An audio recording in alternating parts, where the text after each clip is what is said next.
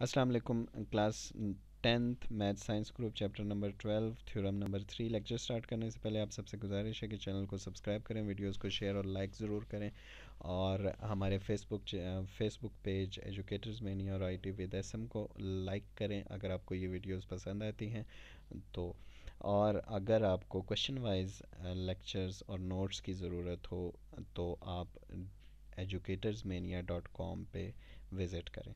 So theorem number 3 की statement है the angle in a semi circle is a right angle और इन a segment greater than a semi circle is less than a right angle and in a segment less than a semi circle is greater than a right angle.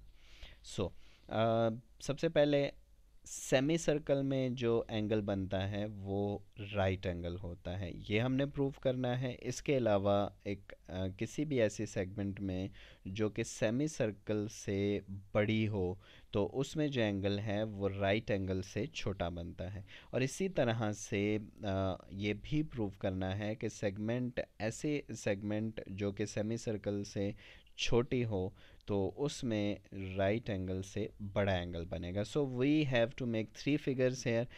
3 figures हम बना लेंगे, 3 circle हम बनाएंगे with centre O. पहला circle with centre O, second circle with centre O and third circle with centre O. Same circles होंगे ये।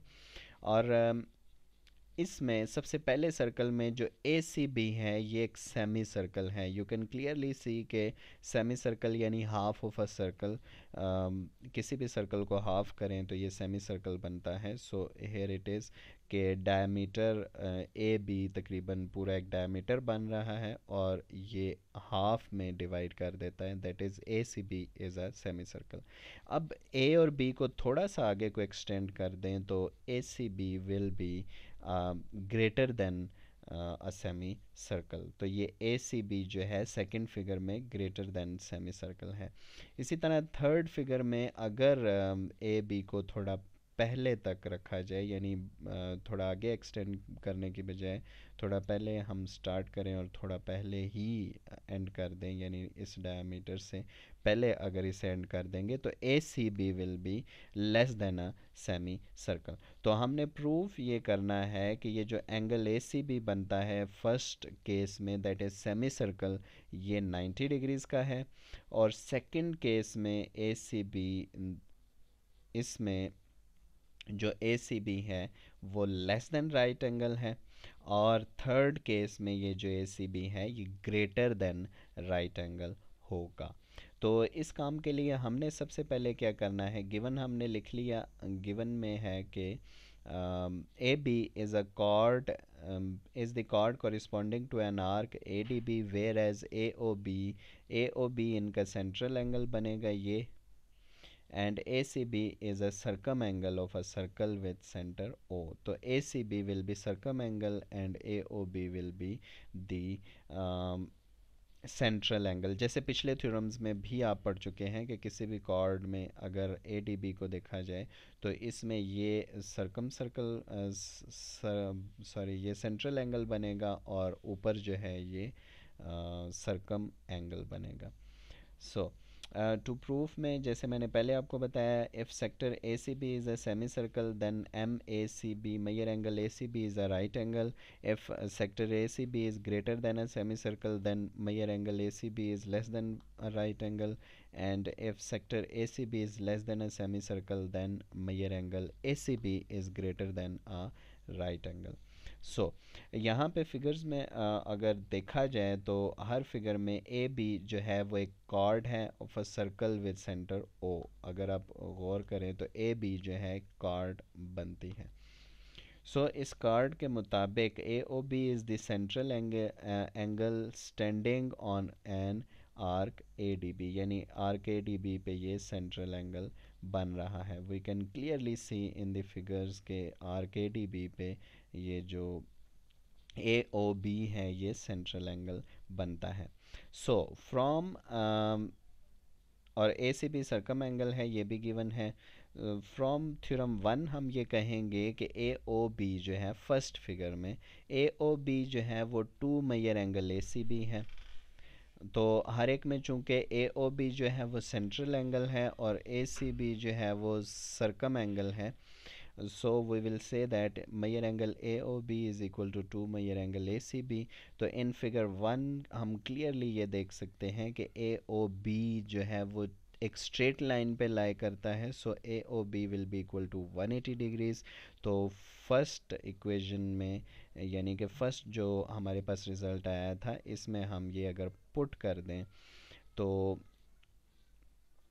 यानी ए O B is equal to 180 degrees, तो 2RT यानी 2 इंटू राइट एंगल ये बनता है। तो फर्स्ट और सेकंड को यूज़ करते हुए यानी ए O B is equal to 2 major angle A C B and A O B is equal to 2 right angle.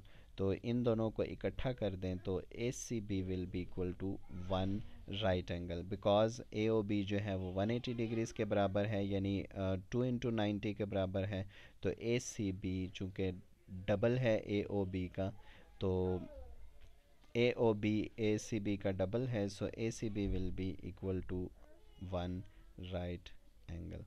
इसके बाद अगर फिगर 2 को देखा जाए तो क्लियरली हम देख सकते हैं कि ए ओ बी जो है वो 180 डिग्री से लेस है, तो ए O B will be less than 2 right angle and A C B is less than 1 R T, क्योंकि 1 और 3 को हम यूज़ करेंगे तो that will be less than 1 R T. और इसी तरह से फिगर 3 में देखा जाए तो ए ओ बी 180 से बड़ा है, तो ए O B is greater than 2 R T, तो 2 major angle A C B is greater than 2 R T.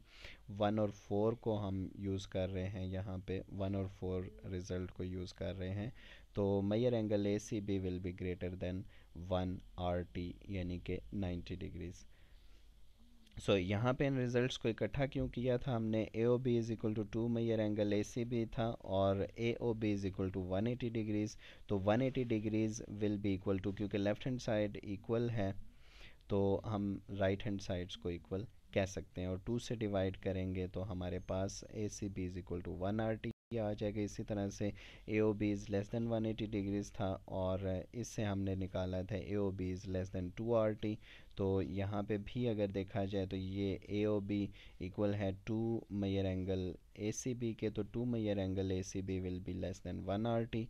और इसी तरह से थर्ड में अगर हम देखें तो ए O B is greater than 180 degrees, तो इसे अगर हम लिखें तो ए O B will be greater than 2 right angles. So A O B यहाँ पे इक्वल था 2 major angle A C B के, तो ए C B will also be greater than 2 2 major angle measure 2 right angles, यानी कि ए C be greater than 1 R T, 2 से अगर हम डिवाइड कर दें तो। सो उम्मीद है कि आपको ये थ्योरम अच्छी तरह समझ आ गया होगा। चैनल को लाइक करें, सब्सक्राइब करें, शेयर करें। कोई भी क्वेश्चन हो तो आप कमेंट्स में पूछ सकते हैं। फेसबुक पेज है IT with SM and educators mania, और अगर आपको क्वेश्चन वाइज नोट्स और वीडियो लेक्चर्स चाहिए हों तो आप विज़िट कर सकते हैं www.educatorsmania.com। टिल नेक्स्ट लेक्चर, अल्लाह हाफिज़।